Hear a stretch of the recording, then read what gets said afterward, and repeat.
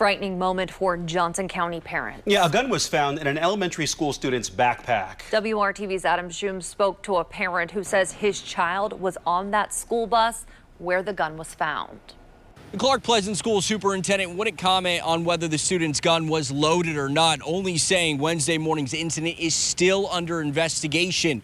Parents I spoke to say they're in complete shock that a student would bring a gun on a school bus. Just too close for comfort. It's, I don't know. It's discouraging. Your child was on that bus this morning? Unfortunately. Otis Williams Jr. is having a hard time understanding why a Braco Day elementary school student would bring a handgun on his son's school bus. There's nothing you can say that's going to rectify for somebody to come up and ask you, hey, are you in your child's life? And for you to immediately say that you are.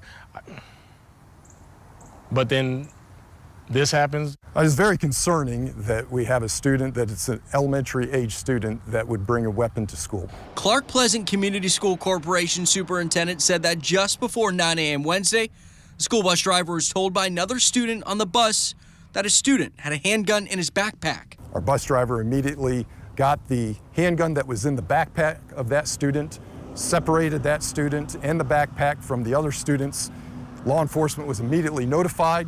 The superintendent said the student was detained. His parents were notified. We asked what grade the student was in and the age, but that information wasn't given to us. School officials said the student was showing the gun to other students, but didn't make any threats to anyone. I believe the students that saw the gun from the student who had the gun acted tremendously and appropriately by notifying an adult, which was the bus driver.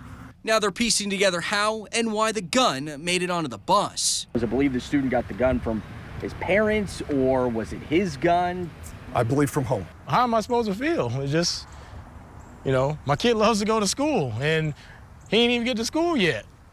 And this would happen? For Otis, he says he is just thankful to know that this situation wasn't any worse.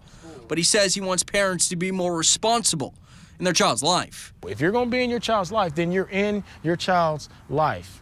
As in, you know what the kid is taking to school. In Johnson County, Adam Schum, WRTV. The Johnson County Sheriff's Office says charges are pending. Clark Pleasant School Community Corporation says it is going to discuss new safety protocols at Braco Day Elementary in light of this morning's incident.